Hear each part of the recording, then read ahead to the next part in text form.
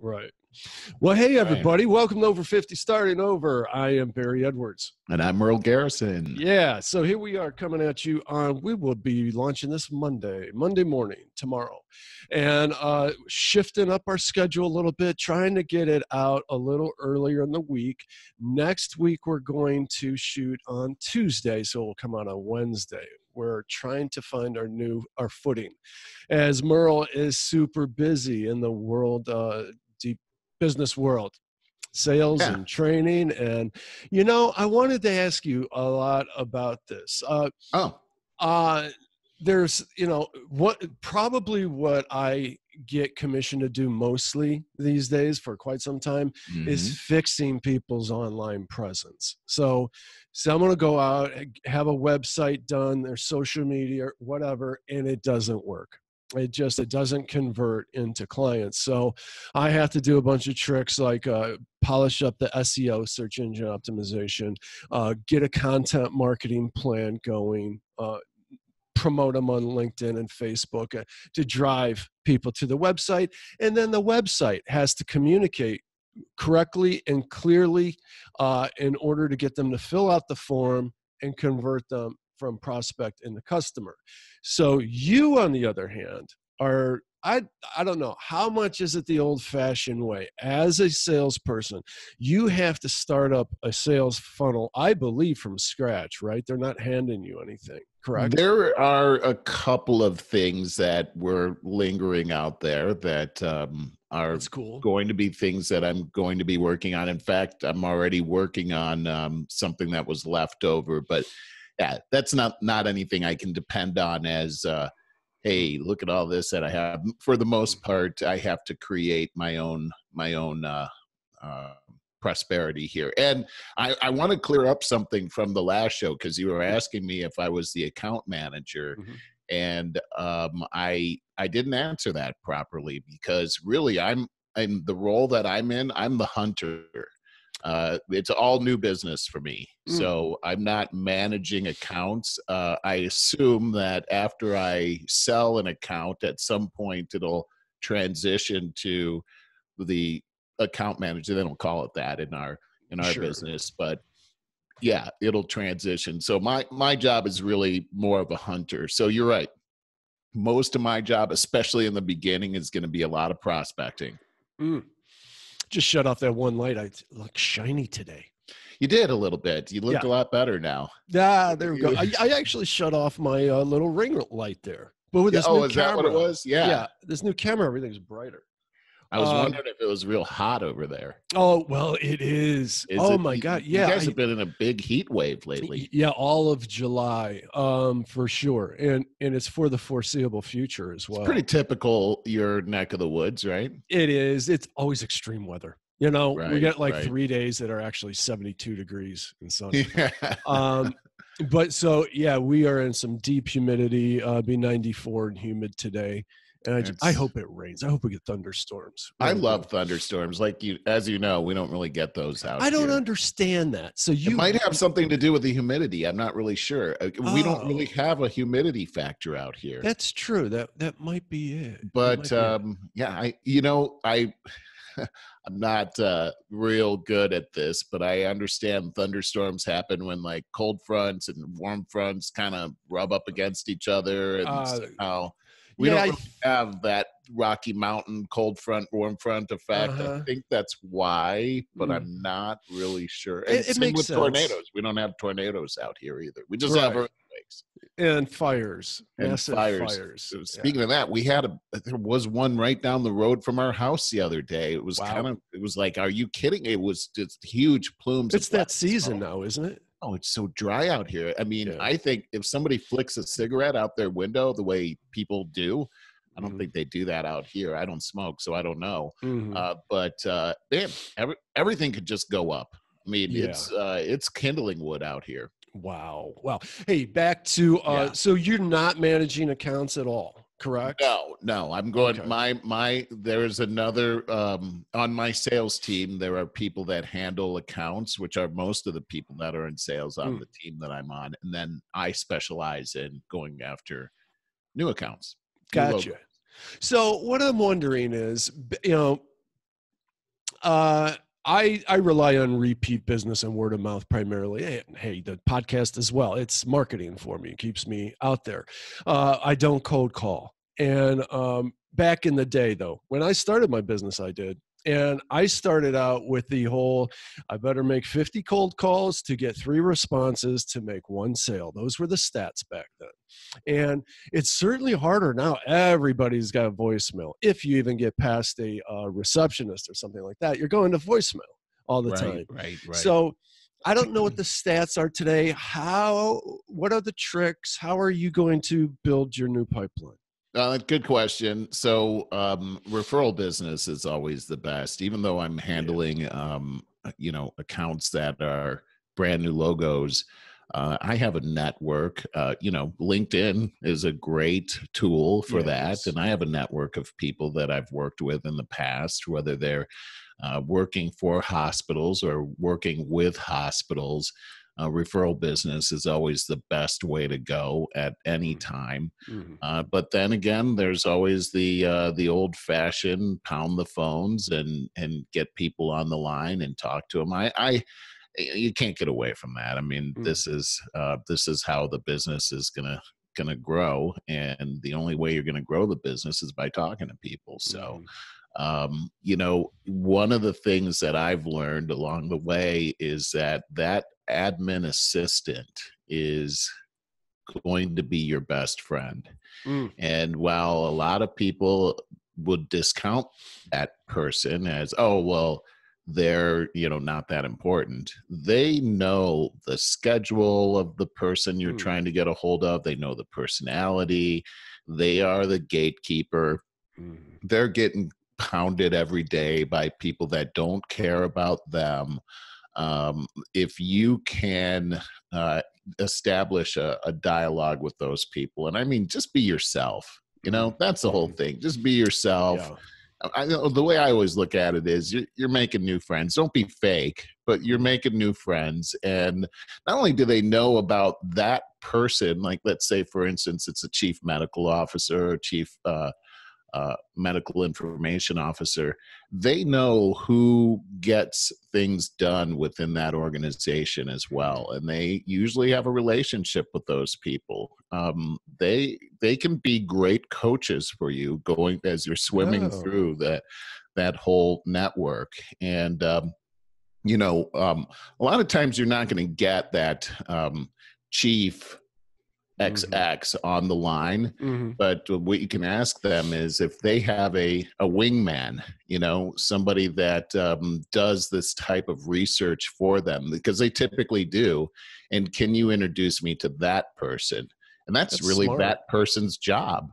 So this is really what my strategy is going to be. And also you have to figure right now we're in COVID-19 time. So that whole hard sell approach is probably not going to work at this time. So, even if you do get to talk to somebody, it might just be your win might just be getting some type of information in their hands that may not even apply to your product right now. It may apply to the situation that they're in, so that you can just establish a dialogue and a trust going forward. So those are the things. Now, we have some great databases that we use on our end. We also have, and this is bonus, we have a force of people that actually do cold calling for us.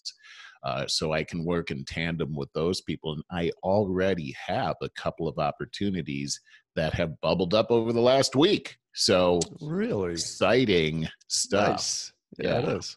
So you're doing a lot of training right now. Right? Yeah. It's the proverbial, trying to sip from a fire hose. The good news for me is that I've been in this industry for quite some time. I know a lot about the industry, but I can't pretend to know everything about the nuances of this company and what their product is and the pricing and all the different systems that we use. And there's a lot of different platforms that you use on the internal side of the business. you had something for HR, you got something for this, something for that, and a lot of it's new for me. So there's a lot of every day has been from morning until night, nonstop, pretty much video conferencing and going over PowerPoint presentations and stuff like that. You know what I think is really interesting is what you said. You observe that right now, you surmise anyway, that during this COVID period, you're best off taking an approach of earning trust and just trying to help people rather than try to make a hard sale. I have to say too, I've been extremely busy for the last easily more than a month. And it's because I've mentioned before, because a lot of my clients are like, oh my God, I'm finally taking your advice. We need to put this online. We need to automate more and that kind of thing. And I'm really, and I'm always hearing too, but I'm not bringing in a lot of money right now. Hear that from everyone. And I'm really taking the approach of, I just feel like I'm really helping these people. And I structure my day like half a day for this client, half a day for that client, doing a lot of Zoom calls with them. And dude, I'm not billing all my time just because I'm just really literally trying to help build a new foundation for these people and really feel like I'm helping out and making a difference during this time when we need to help each other. It's a tough time. You know what? I've been reading this book, Rich Dad, Poor Dad. Yeah. And one of the pillars that he has brought out, and I really believe this, and this is what you're doing, is giving of either, to charity or giving of your time or teaching without expecting any kind of return is sort of like gravity. It's a law. When you give, it always comes back to you multiplied. And so the thing that you're doing right now, you said some of it you're just not billing for, you're trying to help out, and that's your motivation, is to help. It feels good. This is the secret to wealth. Yeah. I agree. I love that you're doing that. Yeah. And that's the other thing too, Barry, is that when you have that heart, like for instance, for me, with the business that I'm in, if I have just my heart is, okay, I got to make this money today. Yeah. It becomes sort of a grind. It's a grind. It's the right word. If you're really doing it because you can help, and really the platform that we have can actually save lives, maybe even my own life, or more importantly, the life of my loved ones, then it becomes like this mission, like you get to do this. Yeah. And there's it really this does. motivation, like you spring out of bed in the morning, like, who do I get to talk to today? You know what's strange about this is that I think we've all always heard this throughout our careers. This kind of advice, what we're talking about, is helping people, and rather than just chasing the dollar. However, for some, it's different now. When you actually put it into action, there's a shift that does happen that you feel. That's how I've felt lately, and it's nice. I like it. For sure. And it's something that, probably the best thing to do is start out your day thinking that way, so that you don't actually get tricked into thinking it's all about the money. Of course, we need the money, right? Of course. I mean, we all have to eat. I know I like to eat. But if we take our focus off of us and put it onto other people, there's not only is wealth created that way, but happiness is created that way. Yeah. And we only go around this one time in life. We might as well be happy. We might as well be having fun too. And, we talked about teams last week. This plays right into that as well, hand in hand. And it's like, I use the example of I'm on these Zoom meetings all the time with my clients now, way more than I ever had contact before. And I'm loving it. That's why I feel that I am helping them and cooperating and working with them. It's really a huge improvement. And hopefully we can all carry this with us as we move forward. We are using Zoom more now. When you're communicating, I think we said this last week, when you're just communicating via email or even voicemails and stuff like phone calls, but especially via email, all tone is lost. No facial expressions to read, no smiles.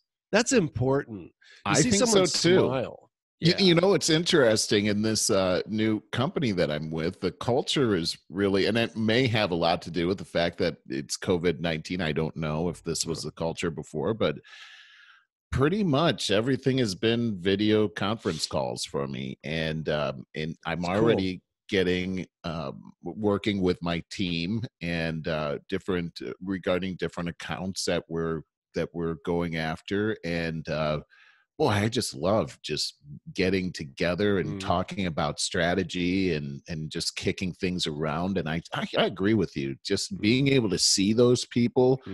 Boy, this technology is really something. I mean, we didn't have to drive several hours to get together. We're just boom, right there And then together. drive several miles back. Yeah, It's and you such a get all waste of tired. time. Yeah, Time and yeah. money. Yeah, Right. for sure. So no, and you know, the other thing, this can't be understated, is you got to like what you're doing, or at Yeah. least what you're selling, and the Yeah. people around you, at least most of the people around you. This is all Yeah. very important. If you don't, you either need to make a mind shift or a job shift, a Yeah, career shift. that's true. You know? Like, have you ever worked with anyone that you didn't like? No, well, I've always, since I was 27, I've worked on my own. Right. So, yeah, I can say that I pretty much liked everybody for the Yeah. most part. Yeah. Yeah, me too. Me Yeah. too. I'm not going to name names, but I have actually worked with at least one person that I don't think they liked me. But How could that be possible? you know, there's mental You're the illness world's out most there. likable guy. But you know Well, the type. Everyone knows the type of person that tries to drag other people down. That's how they right, bring right. themselves up. That's not a Right. likable person. No, and that's actually you pegged it. That's the personality I was working with, and just made life miserable for not only me but everybody else around, and it became a grind. It was just Yeah. like every day was just like, this is terrible, and I had to leave.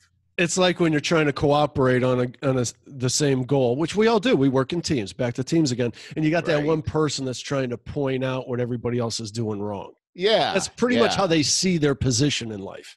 Well, especially if it's the leader of the team. That's just, you know, how that stuff rolls downhill. Yeah. You know, the leader is in charge of the culture. And for sure. if they're poisoning the culture, boy, it just makes everything uphill. You know, I noticed this since I was in my 20s, and even back then, I was working with some Fortune 500 companies and all the way down to very, very small businesses, everything in between. And I noticed early on is that the entire company, no matter how big or small, took on the personality of that person at the top. Yeah, it really does. Yeah. So if it's a really good person, is very cooperative, works from a place of more or less love, oh boy, you got a great culture. But if you got one of those people that operates from a place of fear, like your job is always in jeopardy, that's a horrible culture. How do you get up in the morning and go to that every day? You know what? You got me thinking about an organization I was working with where the guy at the top was a real egocentric guy, and he had the Napoleon syndrome thing going on. And just every time I had to interface with his team that he had underneath of him, when he was there, it was this dark experience. But anytime I interfaced with them when he wasn't around, it was just all sunshine and happiness. But I'm surprised it didn't have the lingering effect. It actually, you know, it's interesting how that worked. It was like as soon as he showed up, everything changed. Like we could be in a conference room having a great time, and then when he showed up, boom. I mean, it was everybody clammed up. The dark cloud came over. They were the afraid. Room. They were intimidated by him, and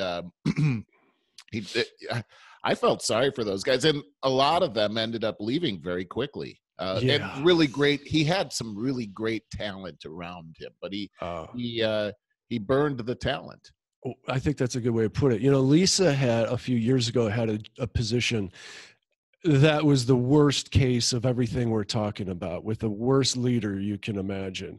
And she is such a like A plus, cross all your T's, dot your I's kind of person, Right. that it felt like failure to her on a daily basis. It was so oppressive, and she would come home in tears every night, and it affected her health so badly. Yes. And she, but I mean, to her credit, she's got the best O5O story ever. We talk about all the time. One of these days we got to have her on to tell this story, but she's kind of camera shy, if you haven't noticed. But she, to her credit, she had to leave the job very abruptly. Her health was in great jeopardy, and then took months of beating the pavement and strategizing to orchestrate where her career is now in the healthcare industry and strategy. She's making a big difference in the entire healthcare industry. She helped launch a product called Lumina, which is what do you call those scans? Like CAT scans, and the other one, MRIs. Yes. I think. And it's revolution. They're trying to revolutionize the healthcare industry by standardizing the cost. It's like $300 rather than $3,000 or $5,000 or whatever. Really? Or whatever they're going to charge your interest of your insurance company behind your back, because you don't know, you don't even think about it. No. And so they're hoping to change, start to make some waves in the entire healthcare industry doing this. Wow, and that's she cool. led this entire project from designing the logo with a team. And I came in and did shot some photos and videos for them. Had to do it pro bono because it otherwise would have been a conflict of interest. Right, relationship. Yep. But anyways, pretty cool. I just want to put that little inspirational story out there, that how you owe it to yourself to take control of your career and put it where you want it to be, where you're making a difference, and you enjoy the challenge of it and the reward of it. You know, that you're saying a mouthful right there, and I'm so glad Lisa got out of there, because look, if she hadn't gotten out of there, she wouldn't have been able to experience this wonderful thing where she can use all of her talents and her skills. And I mean, this is what she was made for. But you know, sometimes people get caught into this trap of guilt, like I shouldn't quit my job, or I need to just toughen up here and all that kind of stuff. But you're right. I mean, these things affect your health. Yeah. Not only your physical health, but your mental health as well. And you can't be the person that you need to be at work. You certainly can't be the person you need to be at home, which is more important. I have a motto that says that I don't live to work, I work to live. It's the living part. It's the stuff that happens after hours that's really the most important thing. It's with your loved ones. That's why you're working in the first place. And you know, of course, I have the story with my dad, and he had that high pressure job, and when he announced his retirement, and he was going to be leaving the company he'd been working for 30 years. And within 6 weeks, he had a heart attack and he died. He never got to experience the retirement. And same with my father. Same with Lisa's father. Anne Marie and I both have had these experiences before where we had to leave. And, you know, I remember leaving a job that I just really, it just wasn't for me. And it led to this fantastic experience that I had with Extension Healthcare, which really led me to where I am right now. Nice.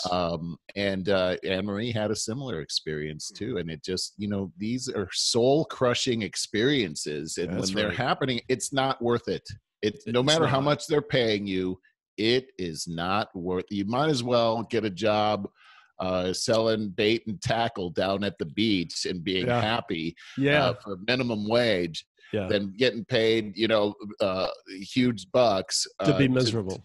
To be miserable and possibly die. I mean, because there those you go. That's what we just gave real examples of that. And to your point, what can happen, the trap, is that you slowly get beaten up. You get beaten down. You can even, I have battled depression throughout my adult life. And I have come to the conclusion that you don't know that you're in it until you're on your way out of it and you're looking back.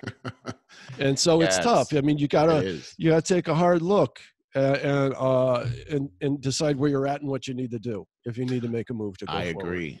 Sometimes we need to make our own shift. That Wayne Dyer always had an expression that I love. It sounds like a play on words, but it's not. It's so important, and that is change the way you look at things, and the things you look at change. Boy, that's just pure and simple. What my dad told me is that you need to change your attitude.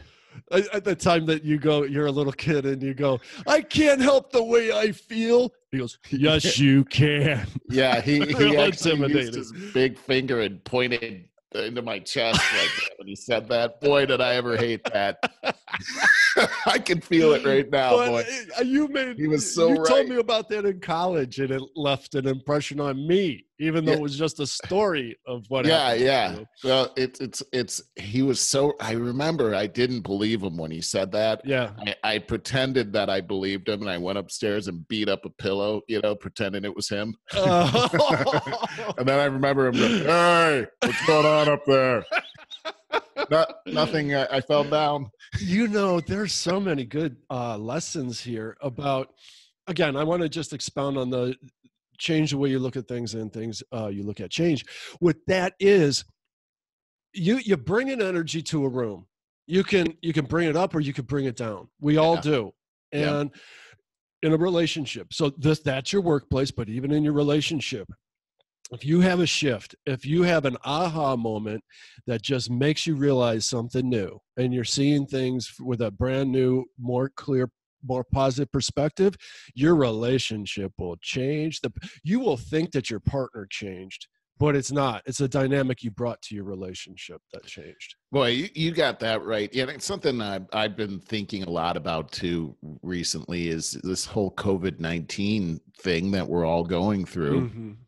And it's so easy to get, it's tempting to be just angry or even depressed over this whole thing. Yeah. And, the news is depressing. Oh, it is. It really is. And I'm susceptible to that as well as everybody else. But I really believe that if we can just get past the emotional side of this whole thing, and open up our mind, our creative minds, because when we're emotional, we're not creative. Emotions block creativity.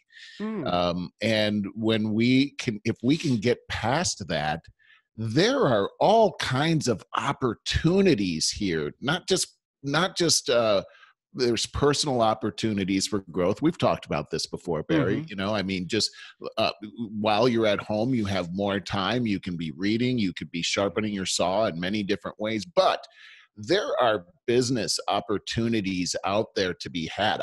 Just the other day, I was getting all angry about how they're trying to keep the school systems closed out here, and what's going to happen with these kids and the parents. How are they going to go to work when they have to take care of their kids? And I started thinking about colleges that are shut down, and then I started thinking, hey, wait a second.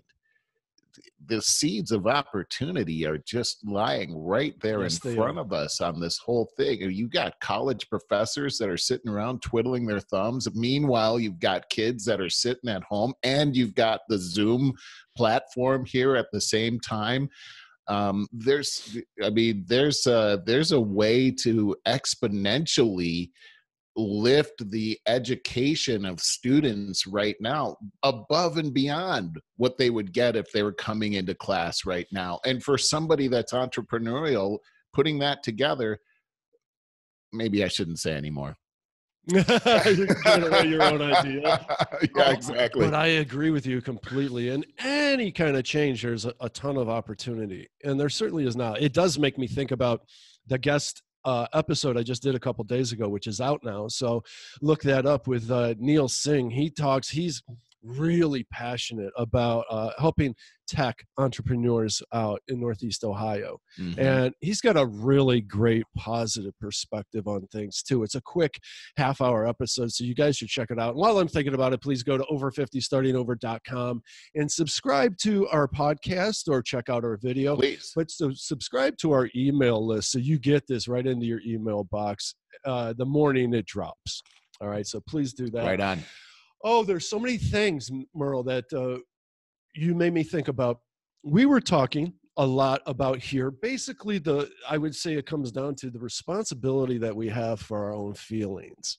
And and this is the problem that we are in right now, socially, culturally, right now. So now I see today there's a petition out there asking Trader Joe's to remove racist packaging of ethnic food products from brands such as Aunt Jemima, Uncle Ben's, and Eskimo Pie. Of course, we have the Washington Redskins debacle, and now Cleveland's talking about it with the Indians. Folks, Jesus, do we all need to rewatch Sesame Street? Have Big Bird teach us how sticks and stones can break our bones, but words can't hurt us? I mean, really?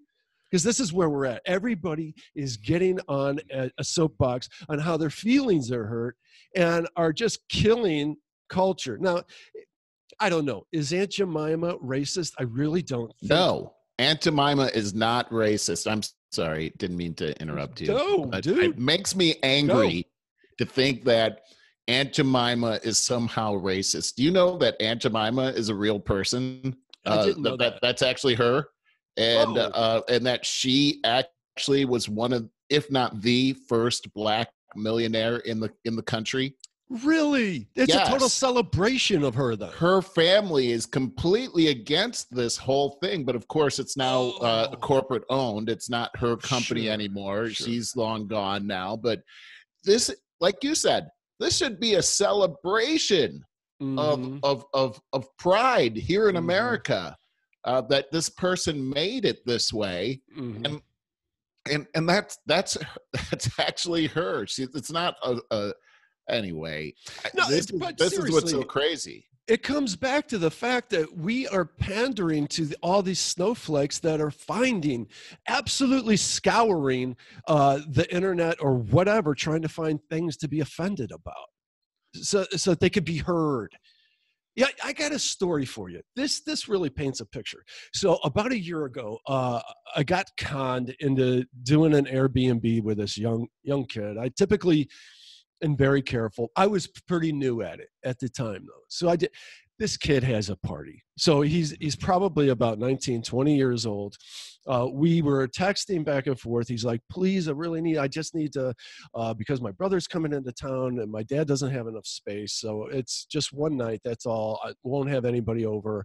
And I don't have any reviews. So I need to get a good review under my belt. All of this. Okay. He throws a party. That's what it was. So that's what kids apparently do these days, is find an Airbnb place to have a party, because they're not old enough to go to bars yet, By all accounts, it sounded like my neighbors said so the night before, I'm doing my typical cleaning of the place before new guests arrive. I wash and dry my iPhone. Turns out iPhones don't take well to that. No. So it was destroyed. First time in my adult life I'm without a phone. He throws a party at my house that night. I'm thinking, I'll get a new phone on Amazon in a few days. It'll be nice to not have a phone for a few days. That's what I'm thinking. It the most, right? And oh my God. So I wake up to an email of pictures of a couple of cops at my house with sirens on. Oh, you're kidding me. So they ended up breaking up this party at 1:30 in the morning. No damage or anything, but that's good. I learned something. But here was the point.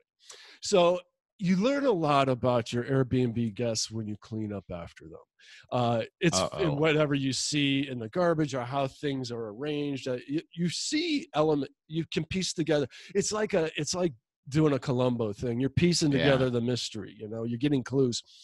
All right, so I have a lot of different artworks. When I go on a trip, I like to get some kind of like a sculpture or something like that from where I went. So I've always loved Greek, especially Greek mythology. I had this little mini bust of David on my fireplace mantle. Then on the other side of the room, though, completely juxtaposed, is these wooden sculptures I got from Jamaica. They look kind of like African art or something like that. I've seen this kind of art. Yeah, sure. And I love this stuff. I found both of these things in a box upstairs in a spare room. Dude, you could see it. I could see it unfold. So these kids are walking in, and now they are looking for something to be offended about and called racist. They saw these things as being racist. And you know what they're doing is they're giving positive reinforcement to who's the biggest wuss, whose feelings are hurt. This is the time we live in, though. It is the time we live in. I couldn't believe that 10 years ago, 5 years ago. I could never have dreamt that up, that this could have happened. Like, if somebody told me that, well, somebody's going to see that statue of David as a symbolization of white men, and then you got this jungle art over here, that's really racist. It never would have occurred to me, and nobody could have made me believe it. But that's what's going on. And I still don't believe it. That's disgusting. And also just so presumptive to take your art and box it up. And I almost felt violated too. Yeah. That was like, what the hell are you doing in my house? Yeah. It's my decor. Yeah. That is yours. Exactly. Yeah. And not only that, he was taking advantage of the situation by having a party there to begin with. What a punk. Well, they really, my neighbors all said they seem like good kids. But my point to all of this is that we are rewarding this wussification. We really are. And that's got to stop. Our free speech is done. It's been done for a long time now. We talk about what's going on in social media all the time, but it's, when we got this crap going on with Uncle Ben's rice, Aunt Jemima, and I'm glad that you told me about Aunt Jemima was a very real person, and this really truly should be celebrated. This is ridiculous. I said too about the Washington Redskins. First of all, they got a very cool logo, and I like their colors, everything. It's a celebration of the culture. It's not derogatory. You don't go out and name your team something derogatory. I'm going to get behind that. That sounds brilliant. It's madness. We live in complete madness right now, and it's making me angry. I'm getting all angry here on a podcast. No, this is the place to get angry. But my brother had a good, funny thing to say. He always does about these people and how they're going after this stuff. He goes, "You don't even care. You really don't even care. Look, you went after my family. You eliminated my Aunt Jemima and my Uncle Ben." I don't know. Maybe it wasn't that funny, but it was to me. Well, he makes everything funny. Yeah. He probably added some sound effects in there. Yeah. There was another family member in there too that they went after. But that's the thing is that, like the Land O'Lakes butter, that's got an Indian on it, right? Yeah. Well, not anymore. Is that right? Yeah, of course not. She's gone. That's and ridiculous. Hey, speaking of going after family members, you see that book? Trump's is it niece? Niece is gone after Trump. Yeah. Mary L. Trump. Too much and never enough. How my family created the world's most dangerous man. I watched an interview with her, actually about half of it, because it was an hour long, and I don't find her to be that likable, to be perfectly honest. Yeah. So I don't know. What is it? How do you, like, the whole time I'm thinking, what's your motivation for writing a scathing book about your uncle? Of course. Money. Yeah. That's it. It's all about money. And you've got a problem right off the tip of the bat with her, and that is that she signed an agreement to not put anything like that out there. So, I mean, if you put your name on something and you say, okay, it's like a non-disclosure agreement, I'm not going to write a book about the family, and then you go ahead and you do that anyhow for money, how can you believe anything that this person says when they gave their word about something and now we're supposed to trust their word about this? That's one problem. But here's another thing is she's going around saying that Trump hired somebody to take his SAT test. And I saw that. The problem is that, this happened before she was born. The widow of this person she's saying did the SAT is saying, well, Trump and my husband didn't actually know each other until they were in college.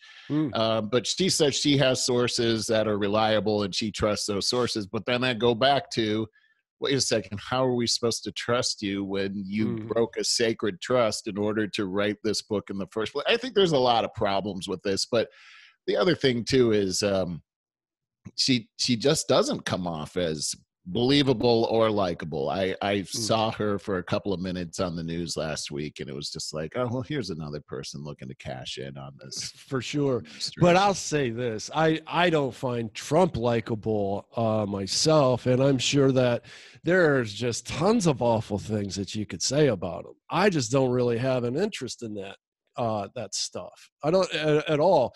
The only interest I have is the fact that she would write a book about her uncle like this.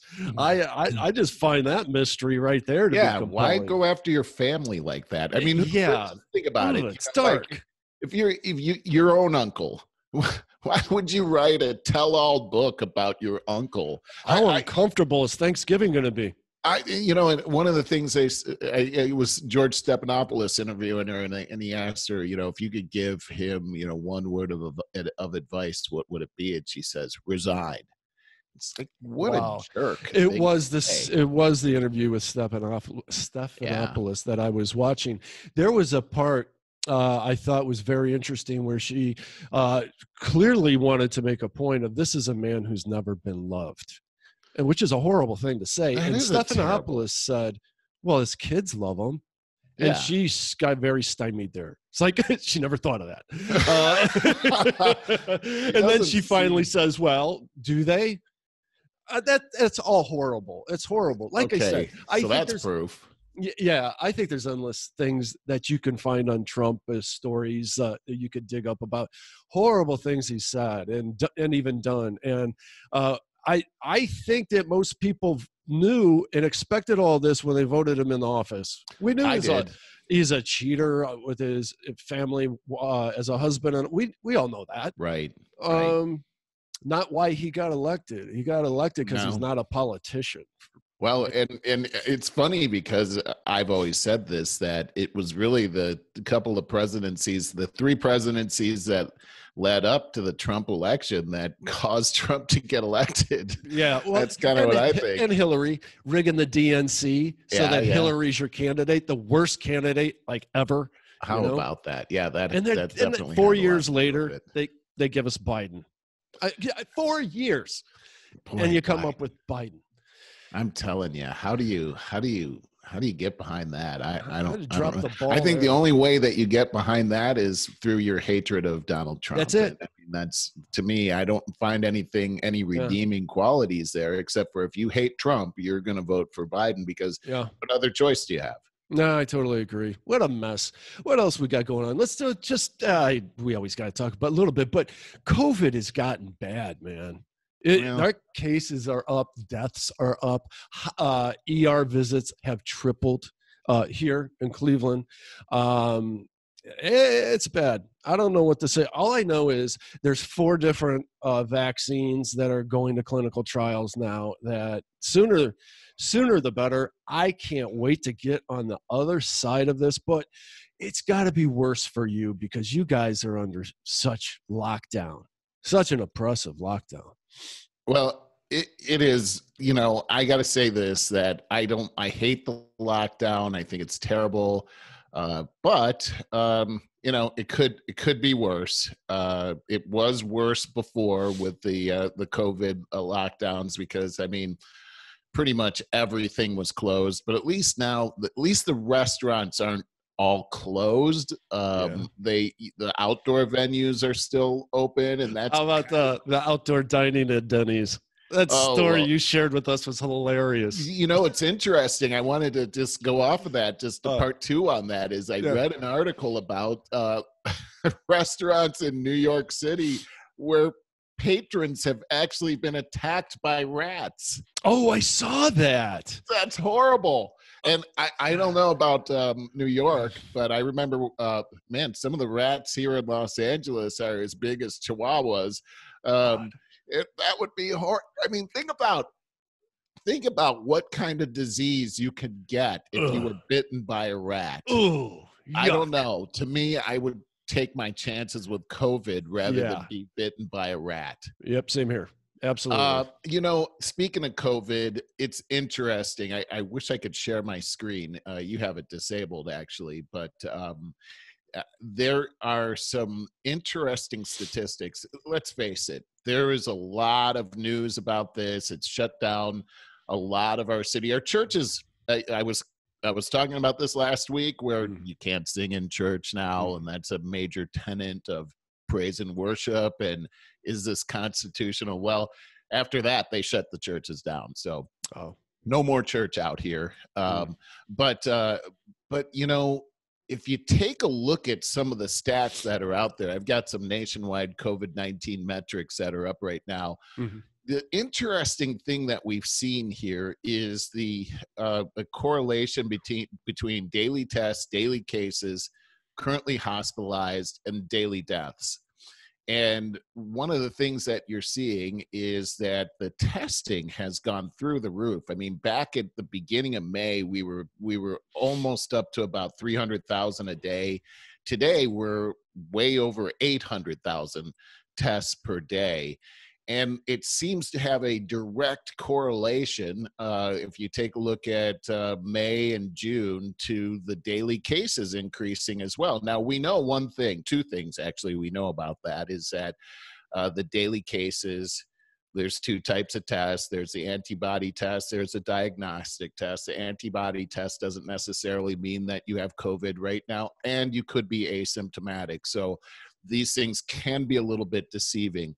The hospitalization rate, yep, we've seen that go up, especially since June. It seems to have hockey sticked here in July, as you're saying. But we also see the death rate, even though it's ticked up a bit. And I think you were saying that we had the most since May.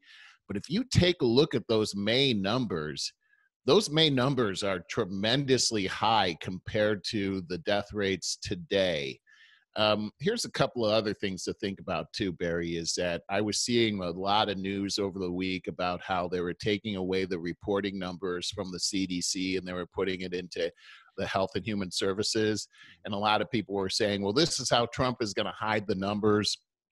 Well, Health and Human Services is actually, the CDC actually rolls up to Health and Human Services. So in other words, it's a division of Health and Human Services. I'm not really sure how Trump is going to hide those numbers that way. They're trying to look at a way to normalize the numbers right here. And the CDC has even admitted that the numbers are a bit deceiving because of the way that they've been reporting them. So I think everybody needs to stay calm and try to look at this from a fact-based situation as opposed to this politically charged emotional situation. It is terrible that we have to politicize this too. It is. And the fact that this is happening during an election year, the fact that we have so much parity, the fact that there's the whole Black Lives Matter thing is happening, and this attack on Trump, this whole thing, this becomes politicized, and it's hard to actually know what exactly is going on. One other thing that I'm noticing too is with hospitals, when we talk about the reporting, hospitals actually get more government money with the more COVID cases that they get. So they're not exactly incented to tick down on the numbers. So, I don't have all the facts here, but I can tell you that there's just something there's something in my gut that says to be suspicious about what's happening right here, especially as I take a look at, wait a second, these school systems are going to be closed again starting fall season. That's a tough one. You know what? How does that even make sense? I don't even understand. When kids are the least vulnerable to COVID, just closing down the schools, even a couple months before the school system starts, I don't know. There's something that's got my suspicion. They're not, they're not at risk for death. They're just they could quickly spread the disease. Yeah, see, but as I'm taking a look at the numbers and everything, it's just, that's not. I'm looking at some graphs right now. It's not adding up to me. It's just not adding up. I agree that you're like you're saying, hospitalizations are up. Yep, I see that. But I think there's still more to be looked at here. And again, the suspicion meter is going up on me mostly because we're in an election year and they're trying to get Trump out of there. And the people that are in charge of the media for 99.9% and also in the bureaucracies, including the CDC, all of them actually, they want Trump out of there. And so I don't know. I can't tell you for sure, but I'm suspicious. Well, it's obviously extremely real. I certainly, for one, was very wrong thinking that by June, it's become summer, that it would be largely forgotten about because it's a flu. I thought it was just going to, dissipate. In fact, we heard a lot of theories that would happen, but watch out for that second wave in the fall. Well, it's staying here strong all through summer. So it's serious stuff. Yeah, but I'm not trying to discount the seriousness of it, but what I would say is that it seems to me that a lot of the people that are testing positive right now are testing positive with very mild symptoms of cold-like symptoms. And so again, we just go back to this. Yep, it's a real thing.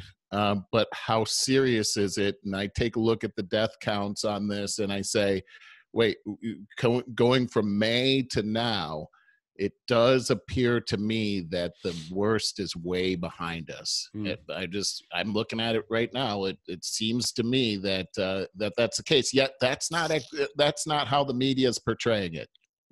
Well, and it seems to me that it's beneficial to tamp down on the economy until Joe Biden gets elected. Well, I mean, I hate to say it that way, but it just looks like that. I am more concerned about the economy than I am the virus itself. And I mean, hey, it's real. I absolutely believe that we have to take the measures that we have been taking in order for it to not completely skyrocket even more out of control. But man, I was listening to this podcast a few days ago. Peter Schiff came on Rogan's podcast, and he's the guy, he's largely famous for predicting the real estate bubble burst and what happened to the economy there. He was right about that. And he went on and on. In fact, I only got halfway through it because frankly, he is the most annoying podcast guest I've ever heard in my life. Why is that? He would not shut up. Rogan Rogan's the most polite podcast host ever. And he's a great interviewer because he doesn't talk over people. He's very nice and accommodating to everybody. But this Peter Schiff, he would never shut up. And Rogan's just trying to interject an intelligent question. What Rogan, I think, does best is he asks the questions that you would want asked. He does it for you. And there's one point where he just keeps going, Peter, wait a minute. Hold on. Jesus Christ. That's what he did. He couldn't get in. The dude has got to exercise a mute button. Anyway, so I couldn't get more than halfway through it, but Schiff was saying that what we all kind of suspect and fear, that you just print up all this trillions of dollars and throw it into the economy, the dollar is going to lose all value. Inflation is going to skyrocket out of control. And he thinks we got an absolute economic disaster heading our way quickly. There's that. Well, I hope he's wrong. I hope he's wrong too. I've never understood how you print up trillions. Yeah, I think if you keep the economy closed, you pay people more money to stay home than to go to work. You keep kids out of school so that they don't get an education, so that they can't get a skilled job. That these things are a way to destroy the economy. And this is back to what I was saying before: is that it does feel like. You made a comment that you feel like these precautions are necessary. I don't agree with that. I 100% disagree with that, because the precautions are what will cause the economy to crash. And I think that there are people that are in the know that absolutely realize that, and that is what the purpose of what we're doing is. And when they can do that, they can consolidate power into a particular party that has a plan and an agenda to control you 100% and take away your liberties, because that gives them all the power that they need to never relinquish that power again. All right. Right. We are back, had a little technical difficulty there. Yeah, just when I was making a great point, the what was it? I totally gods came down and stole my thunder. No kidding. But it was because I was criticizing Joe Biden and the fact that he's trying to steal our liberties, but somehow that must have cued some kind of alarm down in his Delaware bunker, and he cut me off. That's exactly right. Well, let's pick up right back there. Well, I don't know. What else do you have more to add to that?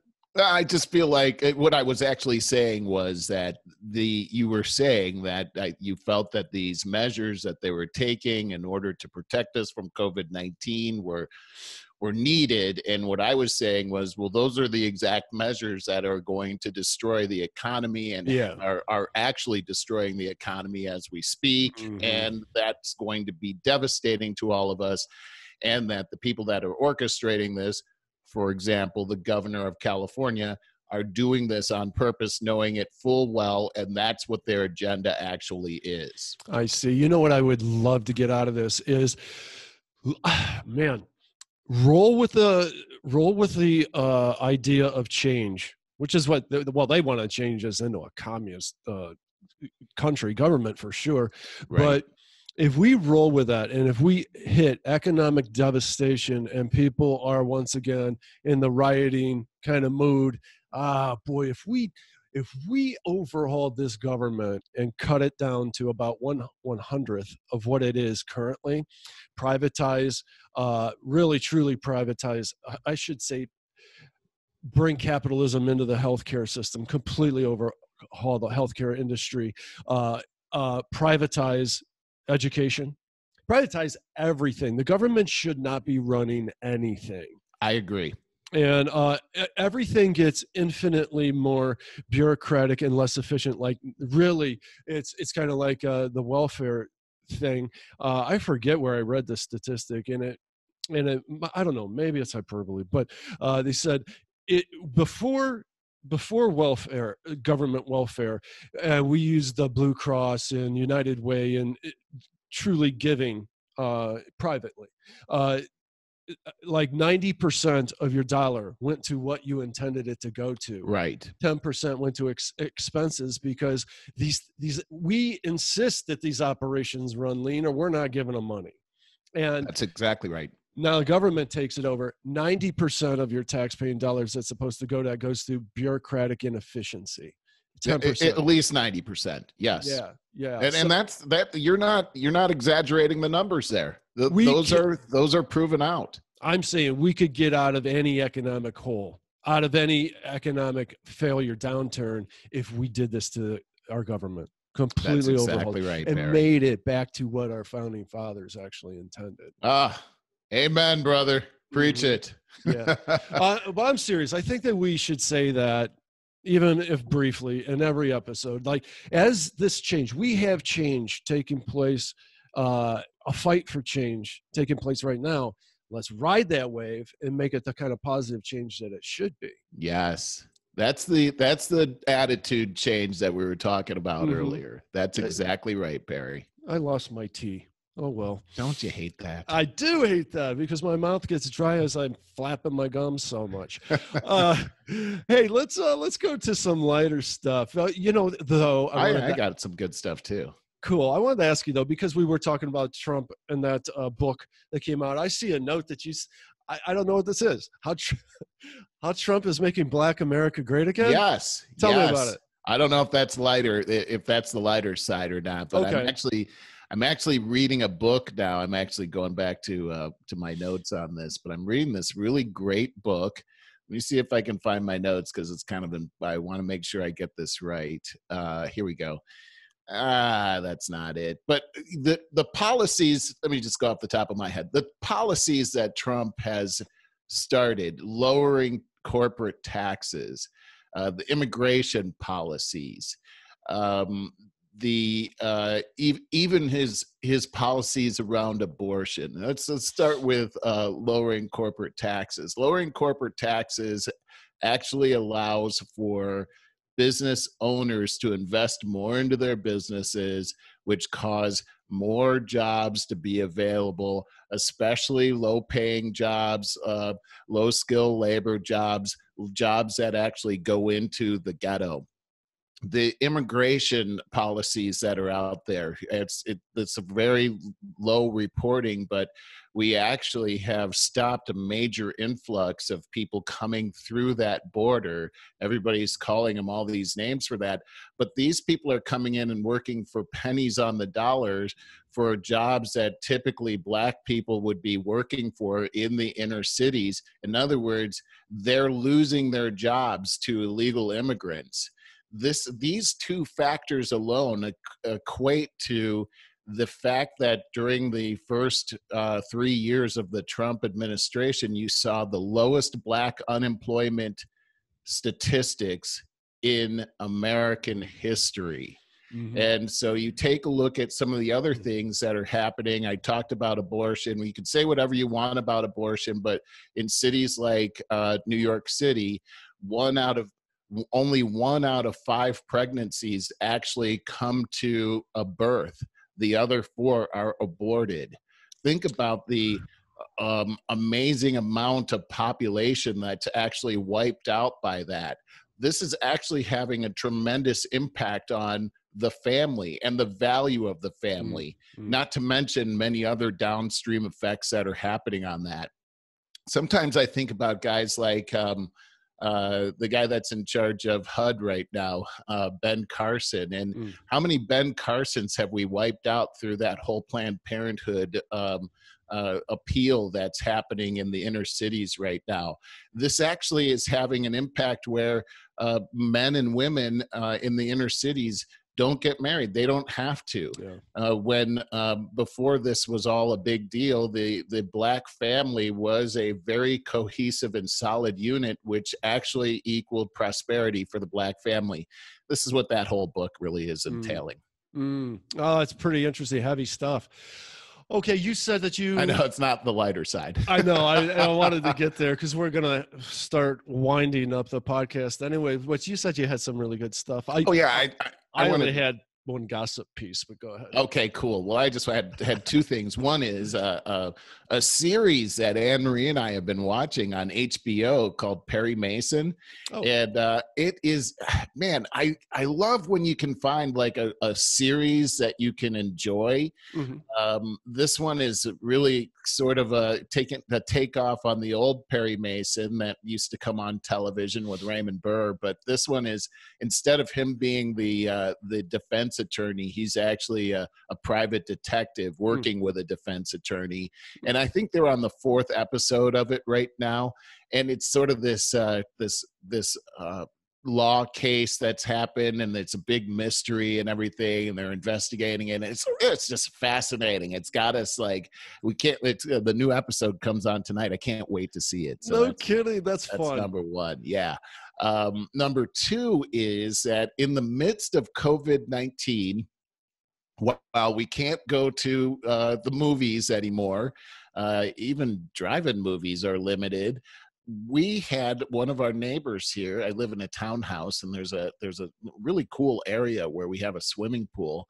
Last night we had we had a movie out at the swimming pool. How we put fun. Up a big he put up a big screen and showed Raiders of the Lost Ark. How cool. Oh, it was really fun. And it's a fun movie, you know? It is a fun movie, and it started like about 8:30 last night, and we got all the lawn chairs and everything. We had the white screen up against one of the townhouses, just sitting around the pool, and there's just a handful of people out there. But man, Anne Marie and I had a great time just checking it out and everything. We laughed and had a good time. Forgot about COVID for a little bit. We actually watched the movie. We didn't talk to each other. We watched the movie. It was a trip down memory lane, watch it. That's a great movie. You know what I mean? Yeah, it's not too deep, so it's light enough that you could just enjoy. It really was. And so these are the kinds of things, again, getting over the emotional part and getting creative. These are the kind of things we can do. And it brings the neighborhood together. Yeah. It was fun. Oh, that sounds like a lot of fun. All right. On the gossipy side, have you heard about Johnny Depp and Amber Heard's trials? No, but I tell you what, the things I heard leading up to it about what's happening, like, didn't she beat the heck out of him? Or there's a lot of accusations. It started with she accused him of abuse, and which he is now suing her for defamation of character. And so he's got a couple other ex-wives and girlfriends and stuff like that who have all testified that he's never been violent. Right. So this would be a first. But and I don't delve deep into this. I'm not that interested, but there's just so much out there every day now. And it just sounds like it was such a toxic relationship. So he came out. So I think if I got it right, it started off with Twitter blowing up originally about, Depp is an abuser, Me Too movement, all this kind of hysteria started. Well, then these tapes were leaked of the conversation, the fights he's having with Amber, and she's just flipping out and saying all kinds of horrible things. And I think I didn't listen to all this, but I listened to a little bit of it. I think it's the proof that he was not abusive and that she was the one that's actually the abusive one.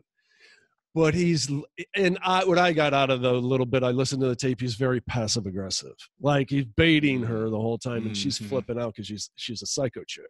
I know this. Years ago, I had a girlfriend that did the same thing. That she got a couple drinks in her, we'd go out, she would flip out. Like you could count on it. She would go psycho at night. And she was having an episode this one night at my house, and she's saying that she's going to mark herself. She says this to me.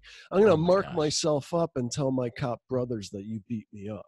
Oh my gosh, that's diabolical. Dude, I called the police and I had her escort. They took her away. I had this immediate light went on about what that meant. It's like, you as a man, you can't win that. No, you're not going to win that. And you can't put that cat back in the bag.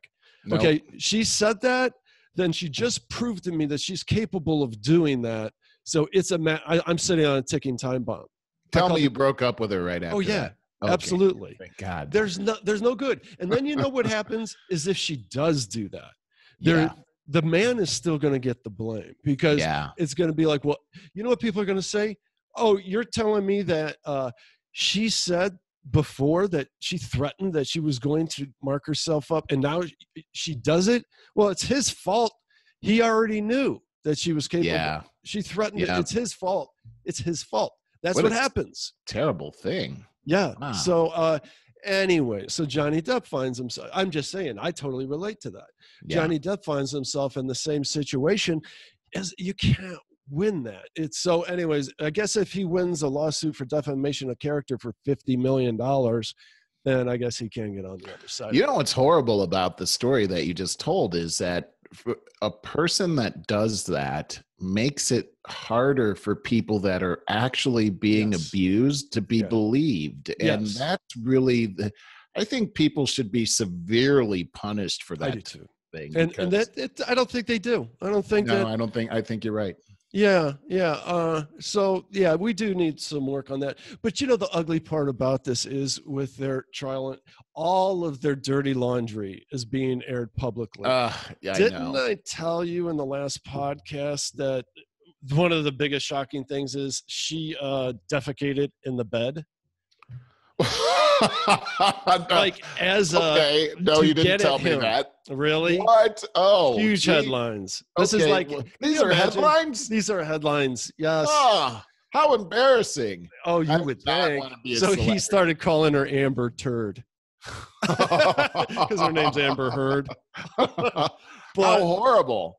yeah, so and then all of his drunken, druggy binges are, all of this is coming out on record. It's just so it's horrible. ugly. The thing is you see these celebrities and everybody's, oh, I wish I had what they have. I wish it's so glamorous and everything. Yeah. Be careful what you ask for. Yeah. Be happy being you. We live here in Los Angeles and we see all these people living in these mansions and everything. But when you hear stories like this, and these aren't uncommon, right. These people are dealing with happiness is where it's at. Yeah. Money does not cause happiness. Fame does not cause happiness. Mental stability does, and meeting your needs. Yes. You got to have your needs met. All right. So if you're starving, need shelter, something like that, that's going to chip away at your happiness. But if you can have those, this brings it right back to where we started talking in this podcast. But if you do have your needs met, the second thing you need to do is find your best mental state over time. Meaning, if you're unhappy in your career, your job, whatever, find something that you're going to be happier in, where you're contributing to society in a positive way. That's what's going to make you happier. And then you got to have a good, stable, I'm not saying you have to have a relationship, but you have to have a stable, healthy one. Yeah, I agree with what you're saying. And I just really believe that as you're accumulating knowledge and wisdom and you're able to, it's sort of like being on the airplane that where they tell you the airplane's crashing, you got to get the oxygen for yourself first, because if you don't have that oxygen for yourself, you're not going to be able to help your kid next to you. That's right. And so you get this for yourself, and then you take your eyes off yourself and you put it on other people. And that seems to be a formula for happiness. Boy, that's it. That's it. And how about we wind up with the beautiful gem right there? I like that. Great talking to you, Merle. Can't wait to see you next week. Okay. All right. Sounds great. See you, everyone.